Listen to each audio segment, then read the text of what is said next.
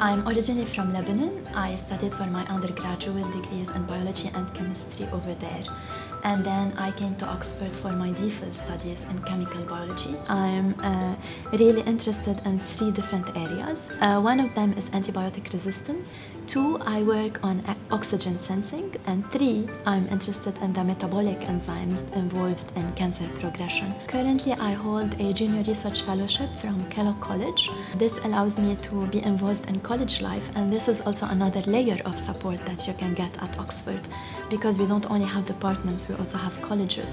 So I have access to fellows over there.